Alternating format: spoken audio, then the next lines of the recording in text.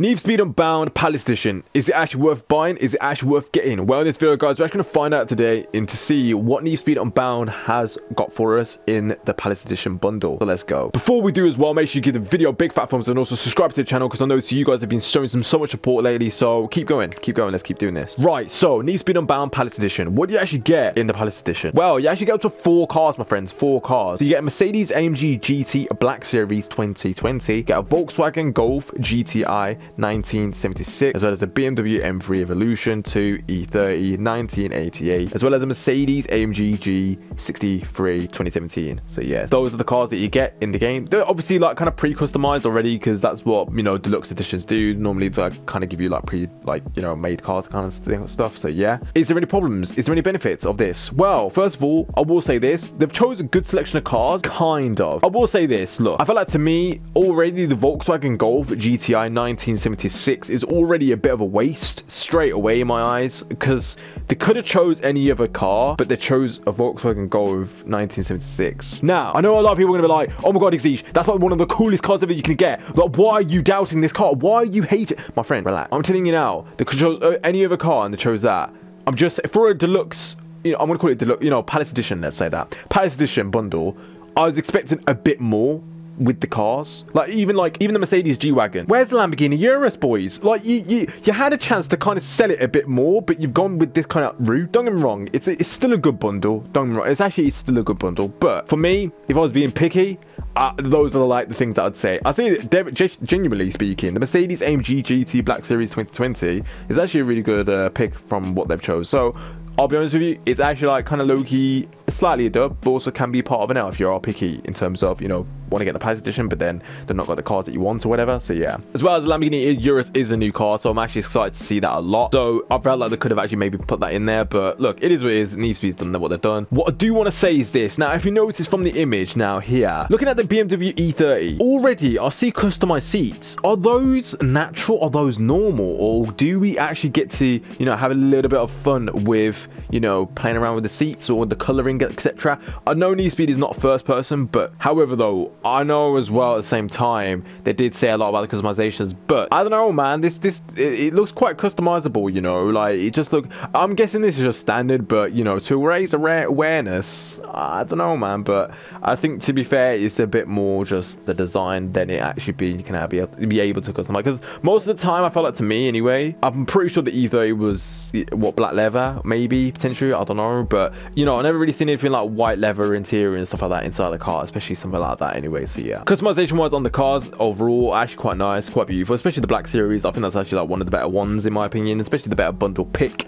But yeah, overall though, that's the Palace Edition said and done with the 4 cars. Palace obviously as well, if you don't know what Palace is, it's basically like a brand, like a skateboarding brand, so they obviously got a lot of clothing with that you get as well as we're going to talk about expressing yourself in the game. Express yourself in Need for Speed Unbound. Ride in a style with pioneering fashion brands including Palace, Versace, Puma and Namilia, I don't know what I say, and then the other ones as well, which I never heard of. I'm not lying to you, Puma, already cool. Versace, you're pretty much fallen off, so this is where you've gone to now. As well as Palace, I never really heard of it, but it's nice to see. It's actually been, I think it's been like quite a known brand like for a while now as well. Like, it's not the biggest brand in the world, but it's definitely like being there. It's been here for longevity, boys, I will say that. For me, do I care about clothing? No, but for you guys, I will say this though, and for us to, actually, to be fair, for the people that love aesthetics, like, you know, photos, cameras, etc., vice versa, I will say if we are allowed to customize obviously the character, I mean, we are allowed to customize the characters, but you know, when it comes out to, you know, taking photos, maybe with your character with the car, you know, maybe matching clothing with the car, maybe you know there's a load of things that you could do now, and I feel like to me there's going to be a lot of cinematography and photography and whatever not is going to be absolutely incredible to see. And I feel like to me Need for Speed Unbound could potentially, you know, bring a comeback, you know, because,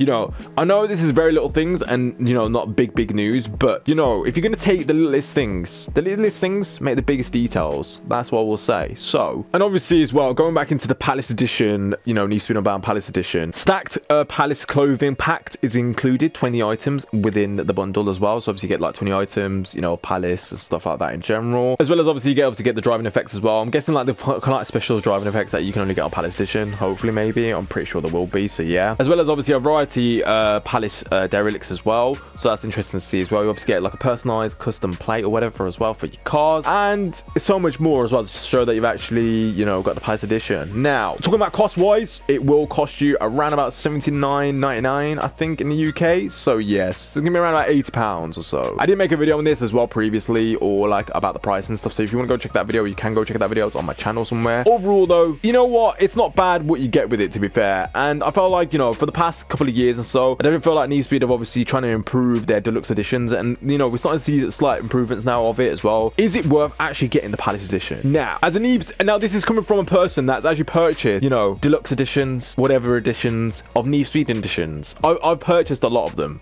I'll tell you that. Most Need for Speeds out, the only Need for Speed I'd never purchased in deluxe and stuff like that was actually Need for Speed Heat, fun fact. So yeah, obviously with Need for Speed 2015, you know, like I'm just like suggesting off my PS4 and stuff, you know, like Payback as well. Payback was such a waste, I shouldn't have done that, but look, I did it anyway. But like overall though, you know, is it worth actually getting the Palace Edition, you know, for Need for Speed Unbound? Now hear me out. Look, for me, during the past, you know, like years of playing Need for Speed, I felt like, to me, I got there quite quickly when it came to the cars. So for example, when I got the cars that I got, like, you know, from the like editions, the deluxe edition or whatever, I felt like, to me, genuinely, it was cool and all for a bit. Afterwards, it kind of just felt like, to me, I kind of wasted money, because during the time of leveling up, you kind of get to the cars already, kind of quite quickly, depending on how fast you play the game, obviously. But yeah, overall though, for a first timer, I definitely feel like you'll actually love this. For a first time, when I first brought my deluxe edition or whatever, it was actually Need for Speed 2015, if I'm correctly, I think, yeah. If you're a first timer with Need for Speed and you do get the Palace Edition,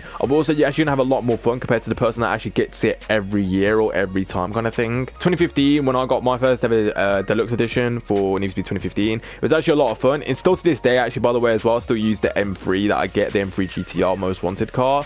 So for me, it was actually a lot of fun to use. I think you only got that, as well as a few other things as well, and parts and stuff like that for your car, which I never actually used ever. But overall though, I actually kind of enjoyed it, to be fair. However, when it came to like Need for Speed Payback, it was a bit, I didn't know the game was going to fall off that horrendously at the time, but I brought the deluxe anyway, and it just didn't go well, because legit, as the time when it came to me leveling up, I actually managed to get the cars that I could have got without having to pay extra money, basically. So yeah, if we're going to talk about, you know, Need for Speed Unbound Palace Edition, is it worth actually getting it? Yeah, Need for Speed Unbound Palace Edition is actually worth it getting it. I say for a first time in Need for Speed, maybe. Actually no, I say for first time, definitely yes, because it's your first time, you actually want to have the best experience possible. So go ahead, bro, go ahead and buy that game. If you already bought the game, and obviously you always buy it every year and stuff like that, that's your opinion. That you must love a hardcore fan of Need for Speed, which is fair enough, and I can't, you know, doubt that or whatever. So yeah, and that's all your own perspective on it. However, from my own perspective, I felt like it was a bit of a waste. So hence why, if I do get the game, when I do or when I don't know. You know, let's say possibilities, if it has come to the point where I actually want to get the game,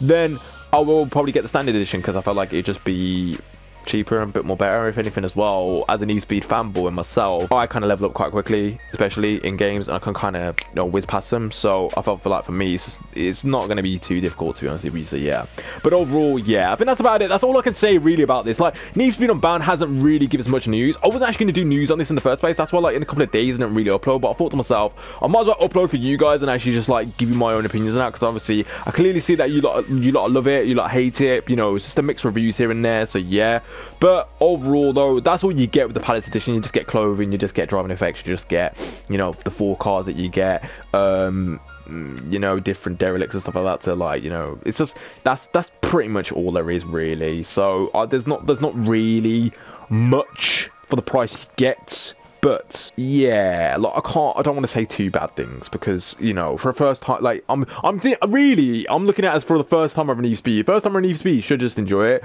But for the people that have been Need for Speed for a while and loved it, I feel like it's a bit of an L than a W, you know. So yeah, overall though, I want to say, you guys, thank you so much for watching the video. Hope you have enjoyed. If you did, let me know if you actually brought the Palace Edition as well. I know some people have actually straight away brought it, which is fair enough to see, and that's fair. But overall though, let me know what you feel about this, and yeah, just express your opinions, man. So, you know what I mean? I want to see them. So yeah, overall though, I am working on a few videos here and there as well at the same time, or a few video concepts or ideas of Need for Speed as well. So I will hopefully don't have to like keep doing these news reports kind of things on Need for Speed Unbound. I actually kind of want to do a bit more than that. So yeah, we're actually going to try and find that out and see what I can do with that anyway. So yeah, but anyway, I'll see you later in a bit. Taking stuff like that. It's been a lovely up.